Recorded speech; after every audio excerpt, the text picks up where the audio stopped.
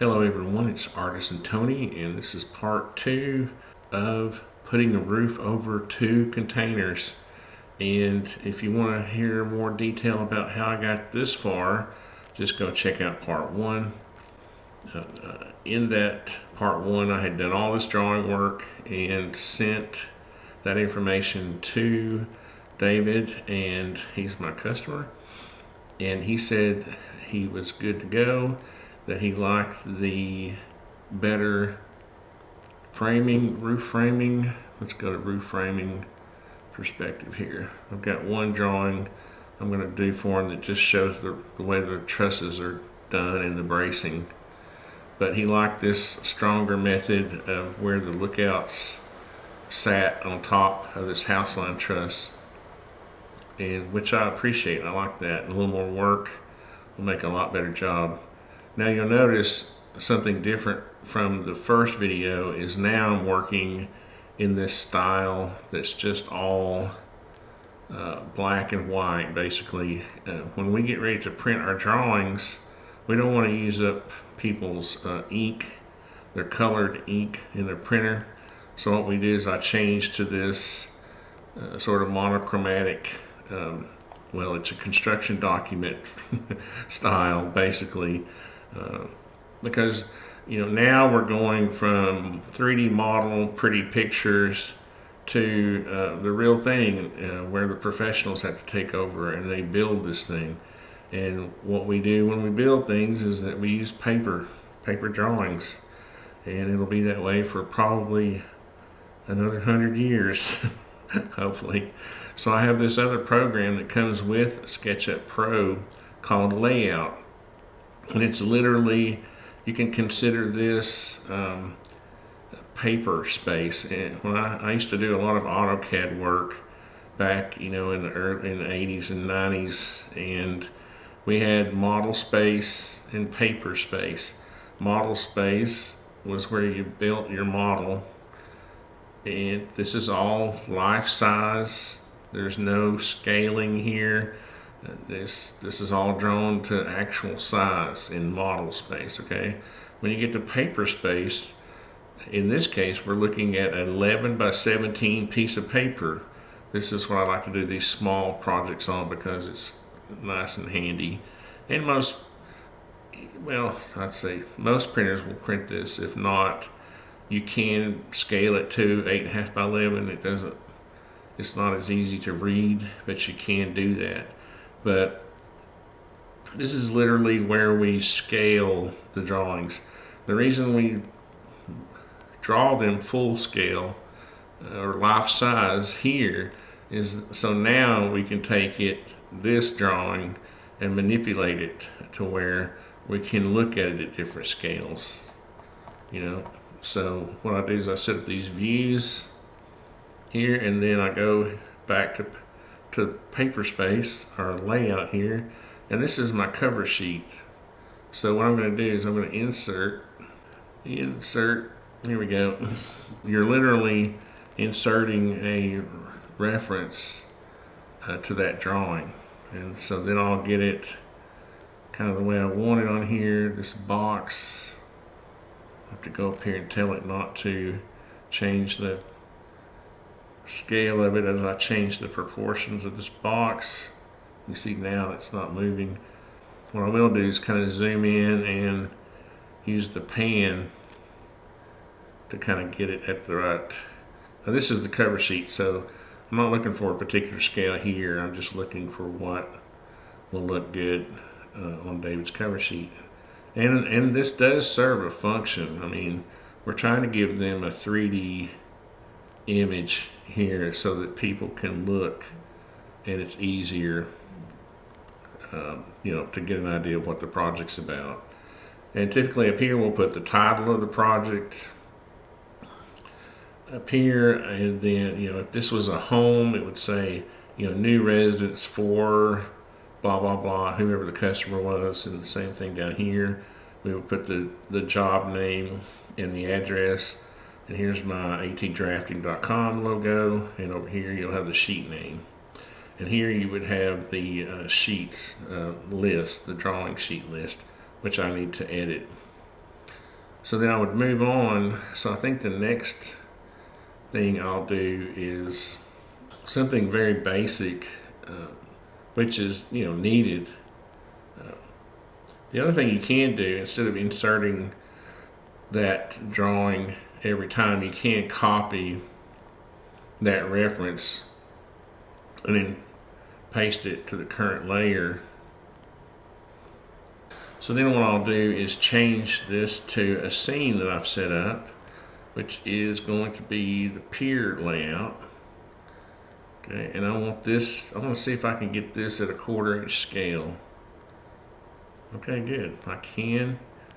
And so I'll put it here. Now I'm not going to go through all the dimensions. I may put a few dimensions on this. What I'm trying to do now is just kind of roughly lay out the sheets. Eventually what I'll do is I'll come back, I'll take my dimensioning tool, and I would probably dimension it here, and then put a dimension here, and then another one.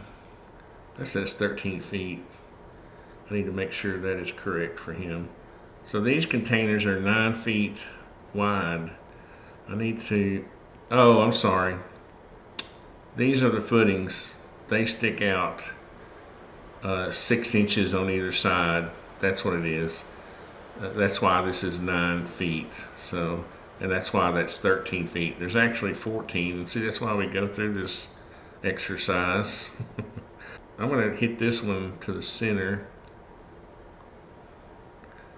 and then go to the edge. Then we'll come down here. So this should be 21 feet then. Yep. And then what I would typically do is give a typical size. Just do this.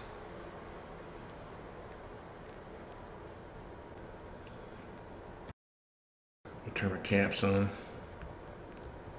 like that. And that just means that all of these are the same.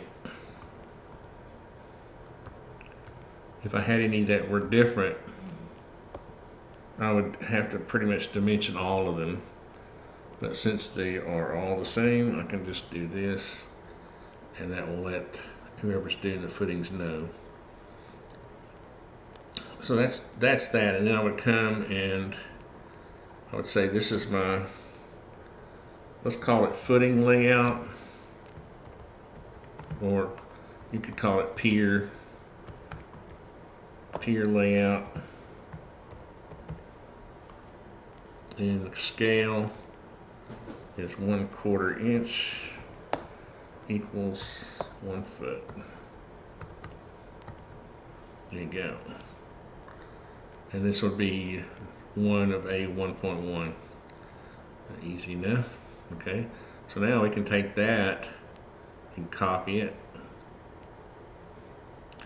Go to my next page, and on this page I want to show the containers. So that scene is going to be basically the plan view. That's 2.1. And what I may do is just quickly lay all this out, and then instead of boring you with all these details, I just wanted to kind of give you an idea. On this sheet, I think I want to do, I need to copy that. I know y'all are getting tired of my joke. Roger. So here I think I want to do is the roof framing plan. Yeah. So what you're trying to do is just go through each level, and I'll come back and dimension and label all this later. This is the roof framing. And then my next sheet is going to be, I think this one, okay, so I had copied some notes from another drawing. You can see how I do my notes. I like to do these numbers. And this is really the neatest way I have found over the years to do this. Just have a number, and then go, have all your notes in one spot. Because you can literally that way just use these kind of like a checklist. I just kind of wanted to show the roof decking. I don't know why, but since I went through the trouble of drawing it, I think I'm going to show it. And it'll give whoever's, when David gets ready to do his material list, let's see, scene. I want to do roof decking. It'll be, just give an easy way to do a takeoff.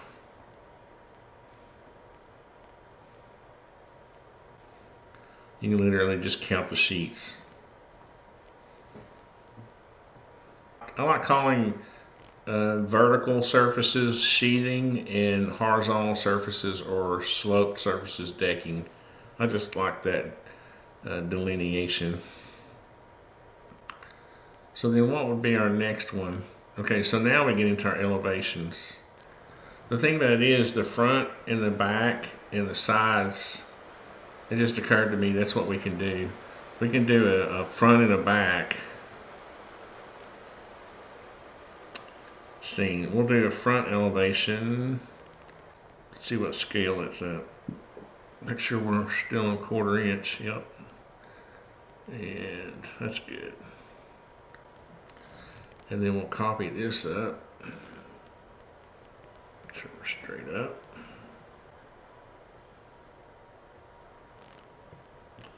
And we'll call this one, this is going to be the left side, but they're basically, the elevations are basically the same. I guess the last sheet I'll show you is just a section that I want to do. This one's called, what did I call it? Section. So I think I like that just as a building section.